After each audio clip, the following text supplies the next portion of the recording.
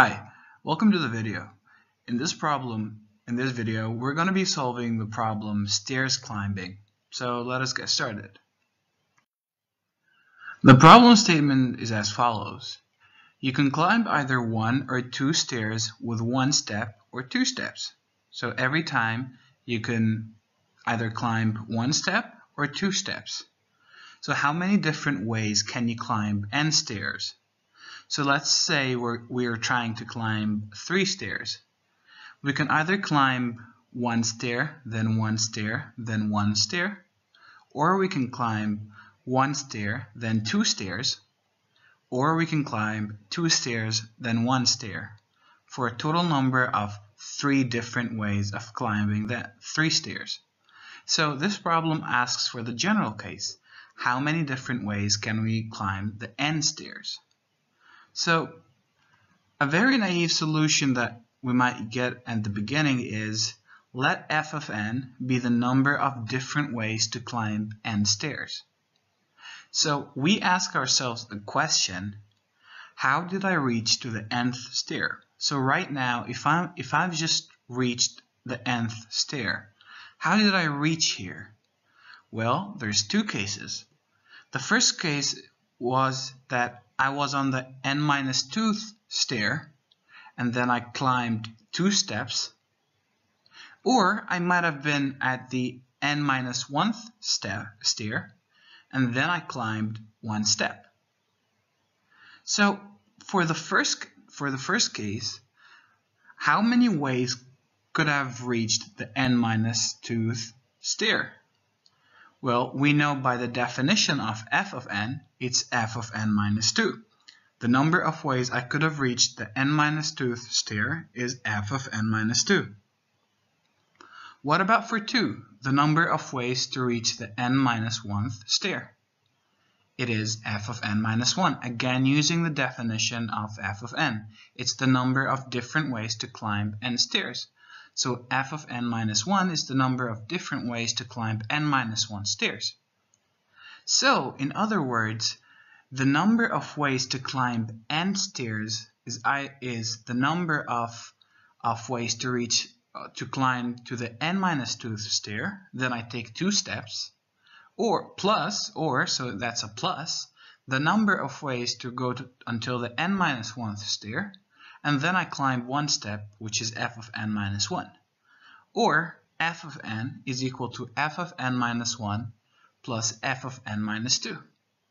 So an idea that we should automatically get is to use recursion to solve this problem. The base cases here would be f of 1 is 1 because there's only one way to climb 1 step, which is to climb 1 step. And the second base case is f of 2, which is the number of ways to climb 2 steps. It's either we go 1, 1, or 2 right away. So there's 2 different ways of climbing 2 steps. So let us have a look at how a recursive code would look like. So this is how a recursive code would look like in C++. So we're including IOStream using namespace standard, and we're defining a function called stairs, which should give us the solution. And it takes an argument of n, which is the number we're trying to solve for. So we check if n equal to 1, then return 1, because that's the first base case. If n is 2, then we return 2, because that's the second base case. Finally, we return stairs n-1 plus stairs n-2 recursively, like we defined in the previous problem. And then in the main function, we just call stairs on any input. So let's say on 10. Now this code theoretically should work pretty well, and it should give you the correct answer. However, what happens when you go for a large input? When I tested my code on stairs of 45, my code took on my computer, it took around 20 seconds to execute. Now, that's a lot of time for a program to finish on a very small input. What happens for large input? For example, n equals 100. When I tested it on my computer, I left it for 1 hour and it still didn't terminate, and I didn't know why. Well, the why is because the program takes an exponential time. Let us look at the recursive calls that are being done. We start here. Here's the code for reference if you want to see it. So we start at f of n, right? And we're calling f of n minus 1 and f of n minus 2. Then f of n minus 1 is calling f of n minus 2 and f of n minus 3. But hey, wait a minute, we already called f of n minus 2, and here f of n minus 2 is again being called. And this one's essentially going to have a bigger tree, which is the same as this tree, and then these ones are going to have bigger trees, and again here we've called f of n minus 3, and this it's called repeatedly here. So in other words, every time the amount of work that we're doing is more than what we need. Instead of only calling the number of functions that we need, we're calling a huge tree that contributes to an exponential time in our running time. So the running time of this program ends up being exponential. We're not going to go into too much details of how we reach the type bound, which is phi of power n. You don't really need to know this, or phi is the golden ratio, but this program ends up taking a lot of time to run, exponential, and hence why when I put n equals 100 on my program on my computer, it took more than 1 hour and it never closed. So what is the solution for this?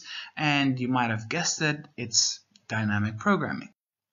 So the solution here for using dynamic programming is, let's start by first defining an empty array of size n, and we'll call it S. So S should store the results of this problem. So for example, S10 should store the number of different ways to climb 10 stairs. S11 should store the number of different ways to store 11 stairs. Now, we first do the base cases, which are S1 equals 1. So the number of ways to climb 1 stair is 1. And S2, the number of ways to climb 2 stairs is 2. Again, these are basically the base cases. Then, instead of calling the function recursively, we do a loop. So we go for I equals 3 to n. Si is equal to si minus 1 plus si minus 2. So we're saying that the number of ways to climb I steps is si minus 1 plus si minus 2. So when I equals 3 here, this would be s2 plus s1, and we already know what s2 and s1 here is. Now we've computed s3. Now this goes to I equal 4. So S4 is S3 plus S2, and then we also know what S2 is, and we know what S3 is from the previous iteration, and so we slowly built this dynamic programming array to include the solutions to our subproblems. And finally, when we're done with this loop, we return the number of ways to climb n stairs, S of n. Now this solution should take linear time because we're only doing one loop from 3 to n, so it should take O of n time, which is much better than the exponential time that the recursive algorithm took. Now let's look at the solution here, which uses dynamic programming and the code is in C++. So again, we include IOStream using namespace standard. We let int n equal 45, that's the input I want to try. Then I do a new array with size n plus 1. Make sure it's n plus 1 because since C++ starts counting at the zeros index, so I want to be able to count up to n, so I need to have n plus 1 elements in it.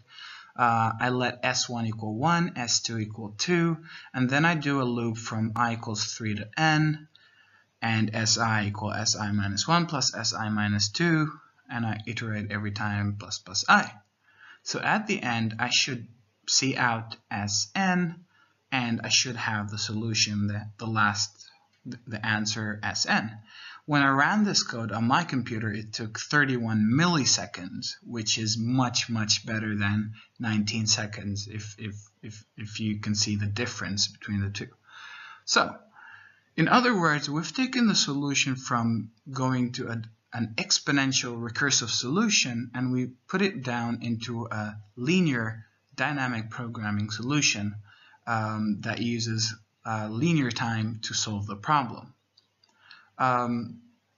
Of course, this doesn't have to stop at only one step or two steps. So the next step for you to try is to try and solve this problem, but instead of only one step or two steps at a time, why not try one step, two steps, or three steps at a time? So you should be able to come up with after thinking for a while, you should be able to come up with a recursive solution for instead of one step or two steps, you can either go one step, two steps, or three steps. And then you should also take it from the recursive solution and figure out what the dynamic programming solution is. Take the dynamic programming solution. It should also run in linear time.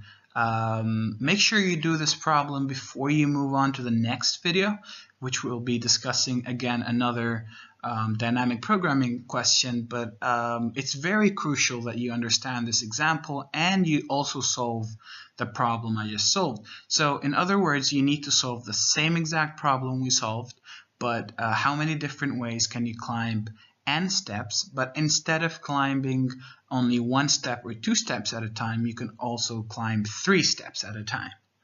And yeah, that's basically about it. Make sure you solve that problem. Post your code in the question and answers section, and I'm gonna personally review it for you, and I'll let you know if there's any problems in it. But hopefully it should, after watching this video a couple of times, it should be very straightforward how you should approach the problem. It's very similar to how we approach this problem. And yeah, I'll see you in the next video where we will be covering another dynamic programming question.